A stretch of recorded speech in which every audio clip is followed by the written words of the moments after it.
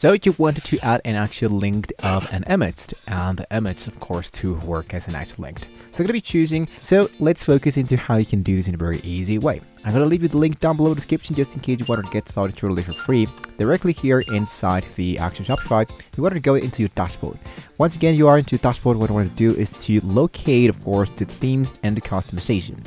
Inside the online store, click into themes. Inside here into themes, you wanted to see the current theme and clicked into the customize so you can start customizing your custom theme. As you can see here is the actual current theme that I'm actually using. Make sure that you have the actual latest themed updated. Now let's go into customize. Directly into customize, you wanted to make a selection of the section containing. Now once into the customization panel, you want to navigate to the section of the website where you wanted to add the linked image. This could be a home page, a product page, or a collection page.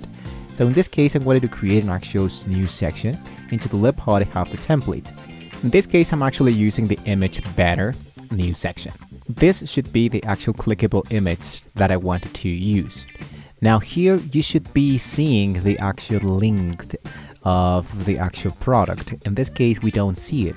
That's the reason why we actually needed to paste an actual code. For that, I'm going to leave you those code into the actual link in the description, which in this case could be actually this. So what you want to do is to copy this code, the whole code. Make sure that you copy all the code, or as almost everybody says, an actual schema. Once you copy that code, what I wanted to do before I do this, I wanted to don't show the container text or the button here into my image. I only wanted to showcase the image, and when they click into the image, they're going to be go straight directly into the collection of my products. So I'm going to go into save, and I'm going to go into exit. Now let's go into, instead of customize, let's go for the three dots and go for edit code.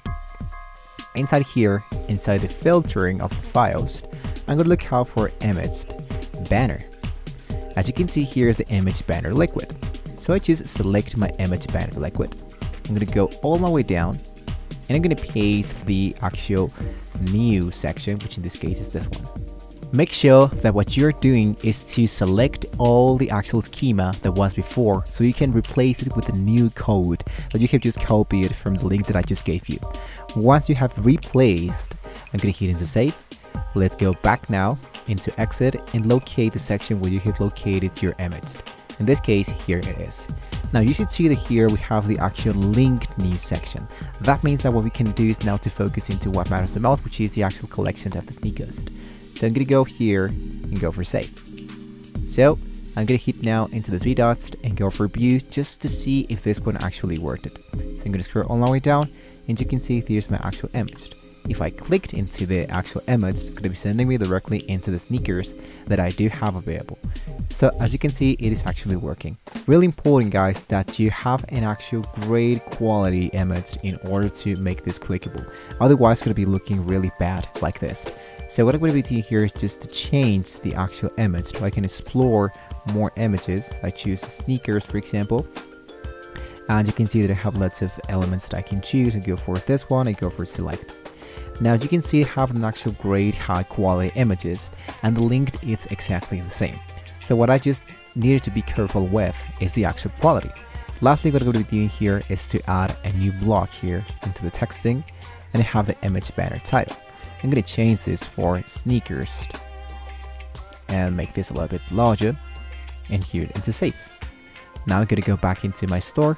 I reload the page, and I want to make sure that my actual clickable image has now the new changes, but still it's clickable anywhere into the image. So as you can see, it is actually working. It's not that hard. Everything has been done directly into the paste code that I just gave you. It's a really great application and website in order to create more elements that you can just add directly into your Shopify. So with that being said, I'll reach to the very end of the video. So hopefully this was very useful for you. Don't forget to like, subscribe, and share this video in order to see more great elements directly inside Shopify. Thank you so much for watching the video. Hopefully we can all see you next time.